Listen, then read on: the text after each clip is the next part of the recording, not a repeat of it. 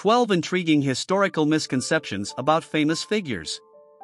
History, as they say, is written by the victors. However, sometimes myths, exaggerations, and outright fabrications make their way into the narrative. This video seeks to debunk 10 of the most persistent misconceptions about historical figures. Number 1. Cleopatra's intriguing lineage. Cleopatra VII, often just called Cleopatra, is frequently depicted as an exotic Egyptian beauty. However, her roots trace back to the Ptolemaic dynasty, which had Greek Macedonian origins. Established by Ptolemy Soter, a general under Alexander the Great, the dynasty ruled Egypt for nearly 300 years. Though Cleopatra was born in Egypt and was the last pharaoh of ancient Egypt, her ancestral lineage was not purely Egyptian. But what makes her stand out from her predecessors is her embracement of the Egyptian culture. She was the first in her dynasty to learn and speak the Egyptian language fluently, rather than solely communicating in Greek, which was customary for the Ptolemaic rulers. This linguistic shift was part of her larger strategy to align herself more closely with her Egyptian subjects and legitimize her reign. Number 2. Newton's apple myth. The legendary tale of an apple falling onto Sir Isaac Newton's head, leading to his groundbreaking realizations about gravity, is entrenched in the annals of scientific folklore. However, the story isn't as straightforward as it's often presented.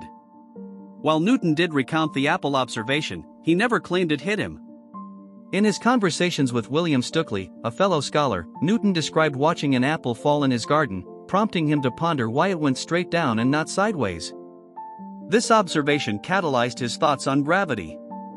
Over the years, the story has been dramatized, leading to the widely believed but erroneous image of an apple bonking the genius on the head. Number 3. The misquoted Marie Antoinette. The phrase "let them eat cake" has become synonymous with Marie Antoinette, painting her as oblivious to the hardships faced by the French citizenry during the 18th century. However, there's no concrete evidence linking her to this notorious statement. The first written instance of this quote appears in Jean-Jacques Rousseau's Confessions, penned when Antoinette was only a child. Moreover, given her charitable works and concerns for the poor, the statement seems out of character. It is widely believed that the attribution of this quote to Marie Antoinette was a part of the propaganda used to tarnish her image during the intense socio-political upheavals leading to the French Revolution. Number 4. Debunking Nero's musical performance amidst flames. One of the most vivid scenes associated with Roman history is that of Emperor Nero fiddling while Rome burned during the Great Fire of Rome in 64 AD. However, this portrayal is steeped in inaccuracies. For starters, the fiddle, as we know it today, wasn't invented until much later, making it impossible for Nero to have played such an instrument. According to ancient historians like Tacitus and Dio Cassius, Nero was miles away in Antium when the fire began. While there were claims that Nero capitalized on the destruction to build his opulent Domus Aurea palace, both Tacitus and Dio Cassius suggest that Nero returned to Rome to oversee relief efforts. He opened his palaces to provide shelter for the homeless and arranged for food supplies to be distributed. The idea of Nero's indifference, thus, is more rooted in political propaganda than factual history. Number 5. Napoleon, not so short after all. Napoleon Bonaparte, one of the most formidable military tacticians and strategists in history, has often been caricatured as a man of short stature. However, records indicate that he was about 5 feet 7 inches, 1.70 meters, tall, which was slightly taller than the average Frenchman of his time. The origin of this misconception can be traced back to the confusion between French and British units of measurement. In French measurements, he was listed as 5 feet 2 inches, but French inches were longer than British inches. The myth was further perpetuated by British political cartoons depicting Napoleon as a tiny man, emphasizing the supposed contrast with the taller British military leaders. Number 6. Columbus, not the pioneer we thought. The popular narrative often credits Christopher Columbus as the first European to discover the Americas. While he did sail to the New World in 1492, marking a pivotal moment in history, he was not the first European to set foot there. That distinction goes to the Norse Viking explorer Leif Erikson. Around the year 1000 AD, almost 5 centuries before Columbus's voyage, Erikson landed on the shores of what is today Newfoundland, Canada. He named the place Vinland due to the wild grapes found there. Despite Erikson's earlier discovery, Columbus's expeditions played a more significant role in opening up the Americas to European exploration and colonization. Number 7. Jesse James, not quite the outlaw hero. Jesse James, one of the most notorious outlaws of the Wild West era, has often been painted in folklore and popular culture as a Robin Hood-like figure who stole from the rich and distributed to the needy. This portrayal, however, distorts historical facts. James, alongside his gang, committed numerous bank and train robberies throughout the 1860s and 1870s. Contrary to the popular narrative, there's minimal evidence to suggest that he shared his spoils with the poor. Much of the Robin Hood image was a product of newspapers of the time, which romanticized his crimes and painted him as a symbol of resistance against big businesses and banks. In reality, Jesse James was primarily driven by personal gain and was responsible for many violent acts during his crime spree. Number 8. Einstein and the mathematics myth. A persistent myth about the famous physicist Albert Einstein is that he was poor at math during his school years. This couldn't be further from the truth. From a young age, Einstein showed an extraordinary aptitude for mathematics. By the age of 12, he was studying college-level math books.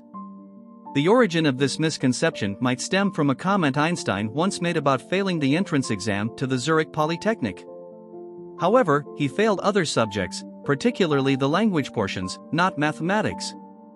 The myth serves as an ironic contrast to his later groundbreaking contributions to theoretical physics and mathematics. Number 9. Franklin's electrifying kite experiment. The image of Benjamin Franklin flying a kite during a storm, leading to the discovery of electricity, is one of the most enduring images in the annals of science. But the story needs some clarification. Franklin, an avid scientist and inventor, already knew about electricity before his famous kite experiment in 1752. His goal was not to discover electricity but to demonstrate that lightning and electric sparks were the same phenomena. By proving that lightning was electrical, he paved the way for many electrical innovations, including the lightning rod. While the experiment was highly dangerous, it's worth noting that he took precautions, and there are debates among historians about how exactly the experiment was conducted. Number 10. Spartacus, more than just a gladiator. The legend of Spartacus, often dubbed as the Gladiator King, is deeply entrenched in popular culture. However, historical records suggest he never held or even claimed such a regal title. Born in Thrace, Spartacus was enslaved by the Romans and trained as a gladiator. Around 73 BCE, he led one of the most significant slave uprisings in Roman history, known as the Third Servile War. With an army that grew to almost 100,000 at its peak, Spartacus and his forces won several battles against Roman legions, making the revolt a substantial threat to Rome. But to perceive him merely as a gladiatorial figurehead diminishes his broader impact as a leader of a significant resistance against a powerful empire. Number 11. The mystery of Van Gogh's ear. The story of Vincent van Gogh cutting off his ear is one of the most sensational tales in the annals of art history. The reality, though, is slightly less dramatic than popularly believed. In December 1888, in a state of extreme emotional distress, Van Gogh did cut off part of his ear, but it was just the lobe rather than the entire ear. The incident followed a heated disagreement with his then friend and fellow artist, Paul Gauguin. Van Gogh, after cutting off his earlobe, wrapped it and gave it to a woman in a brothel they both visited. The reasons for his act remain a topic of debate among historians, with theories ranging from mental health issues to the tension in his relationship with Gauguin. Number 12. William Wallace's anachronistic attire. Mel Gibson's portrayal of William Wallace in the movie Braveheart is iconic, but it gets a significant detail wrong: the kilt. The image of Wallace donning this traditional Scottish garment is cinematic, but it's historically inaccurate. William Wallace lived during the late 13th and early 14th centuries, a time when the kilt, as we recognize it today, hadn't been popularized in Scotland yet. The belted plaid or greatkilt only started to gain popularity in the late 16th and early 17th centuries. Before this, Scottish warriors would have worn garments more akin to tunics. The misrepresentation, though striking on film, serves as a reminder of the liberties sometimes taken in the portrayal of historical figures on screen.